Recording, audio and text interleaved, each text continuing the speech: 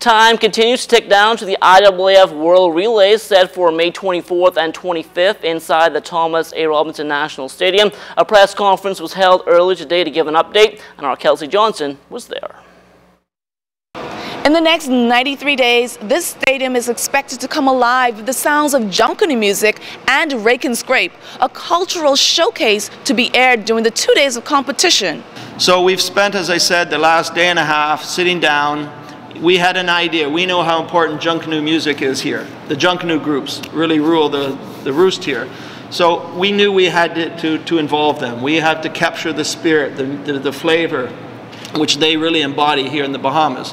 So we've sat with our colleagues and we've said, okay, what's the best way to do that? We now know where we want to put them. Now, Junkanoo people don't know this yet, and this is up to our colleagues now, but we've decided where we want to put them, how we want to use them. So we're going to have them help us achieve our goals of making this as fun and exciting as possible. That's one idea. If the sounds from the beat of the goatskin drums does not get you rocking, then the medal presentation, which will take place immediately after each final event, should excite you. The parade of countries should also be a crowd pleaser, as top athletes are expected to line up and march into the National Thomas A. Robinson Stadium. I talked about the introductions. We're going to do something different with introductions. We're going to do something different with medal ceremonies, which we've never done. So this is really, and you've probably heard it at previous site visits, really a pioneer event, an innovative event, and we're happy to work together with the people of the Bahamas to help make this happen.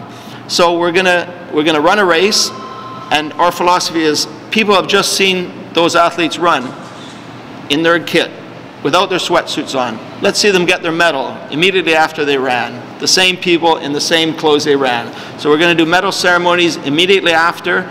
We're just going to keep the action continuously flowing. The culture of the Bahamas is expected to be showcased to the world during the 2 days of competition, and Junkanoo is one of many ways it will be done. The hundreds of visitors will get to dance to Rake and Scrape, sung by our very own musicians. This is just the taste for those who will be in attendance. Viewers watching from the comfort of their homes will get to see the islands of the Bahamas come to life. The countdown continues to what is expected to be the biggest and best display of the Bahamas. Kelsey Johnson, ZNS Total Sports.